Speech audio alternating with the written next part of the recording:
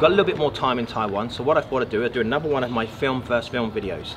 Now, if you've not seen these videos, basically what I do is I take two films and I put the films in identical cameras. So they're in two Nikon F100s with 50mm 1.8D series lenses. Now, one of the Nikon F100s is shot in Aputure priority mode spot metering, and I transfer those settings over to the other F100, which is in manual mode. So the exposure is exactly the same. I'm not going to rely on the light meters from two different cameras. It's as close as I can get it. And then what I will do is I will compose the shot as best I can. So the shots are taking about 10 seconds of each other. And the first video I did, it was quite interesting actually. It came out quite well. Now, I've done another video a couple of days ago, which is quite weird, I'll be honest. It's actually putting Lumichrome purple up against Portrait 160. So that video will be down in the description, or it'll actually be at the end of this video. There'll be a link to that.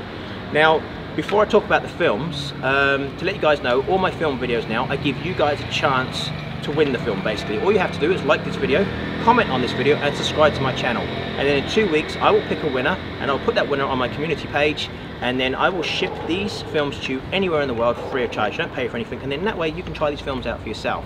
Now, the two films that I'm actually going to be using are black and white films from ILFORD, and they're readily available here in Taiwan. Now, one is ILFORD PAN 400. Now, it's a box speed 400 film, and I'm told it's reboxed HP5. So if I'm wrong, let me know, but I've been told from a very good source that this is basically HP5 for the Asian market. Now, the other black and white film from ILFORD is a little bit different. It's a black and white film, and it's called XP2 400, box speed 400, but it's a black and white film that can be developed in color chemicals, C41 basically. So it's much cheaper to get developed, and it's faster. And to be honest, I've used it quite a bit here while I've been in Taiwan.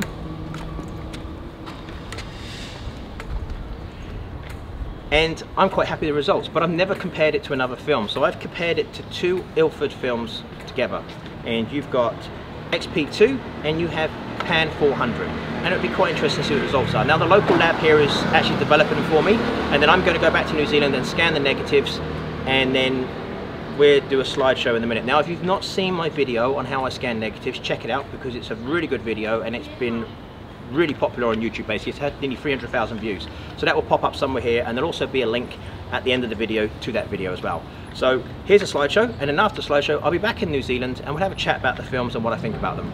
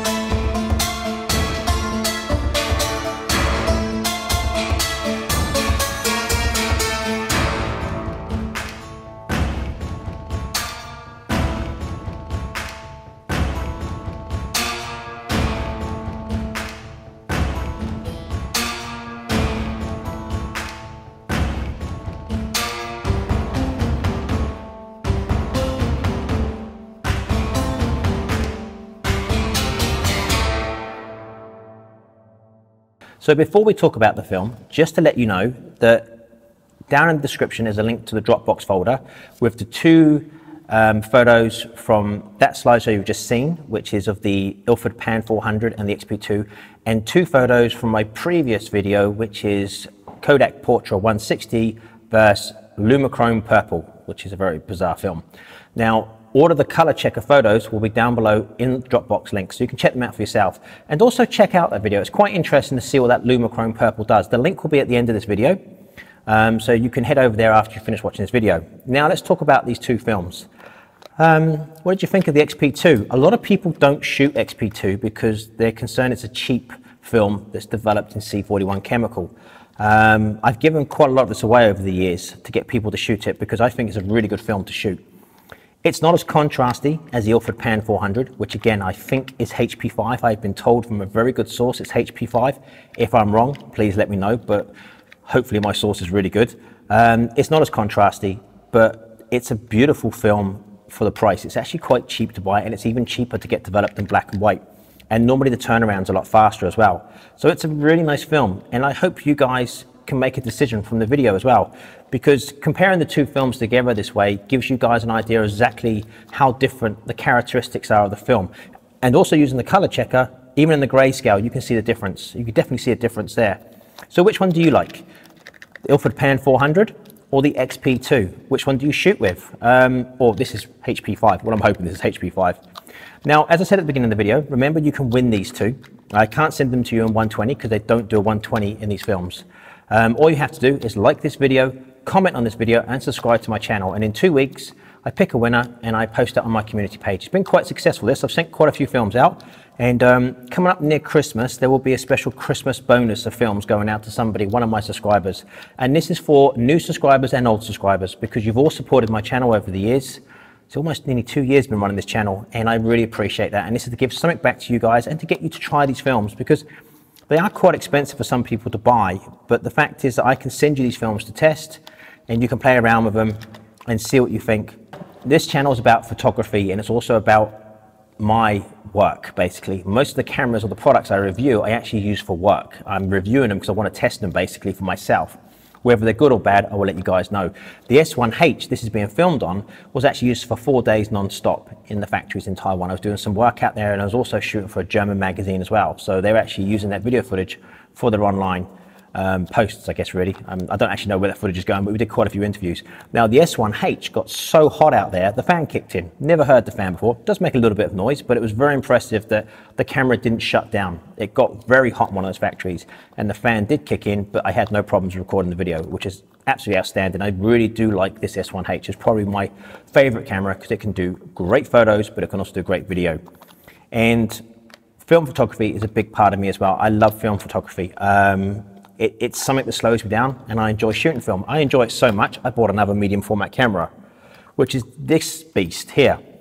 This is the Hasselblad 503 CW, the last of the great Hasselblads, basically. This is a 6x6 medium format film camera. This was actually made in 2008, this camera. I checked the serial number. It's a 2008, and it's in beautiful condition. I've been trying to get one of these for quite a while, and one came up actually in New Zealand on Trade Me with a few accessories and a few lenses. So I purchased it while I was in Taiwan, and luckily for me, the actual seller held on to it before I got back, because it was a little bit difficult to explain to somebody, I'm overseas, but I want to buy a camera. Now, this will feature in a new series on my channel. Probably every 2 weeks, I'll post a new video about the Hasselblad and my journey with the Hasselblad. That series of videos will start next week, where I talk about the Hasselblad and the accessories I've got, and what I'm going to be using and what it's going to be used for. So remember to subscribe and hit that little bell notification. You'll get a notification when that video goes up. But these are amazing cameras. I can't believe how well made they are. Mamma Mia's, love Mamma Mia 645, but this is just a whole different level, and it's a completely different look as well to the photos. So keep an eye out for that video. Thank you for watching, and remember to like the video, comment on the video, and subscribe to my channel to be in a chance to win a roll of XP2 and Pan 400 from ILFORD. Now, I've actually been able to get hold of Acros here, Fuji Acros, which I've been wanting to shoot this for quite a while, and they actually got it in stock here. I bought quite a bit 120 film. I've actually got quite a lot of 120 film, but that's for another project.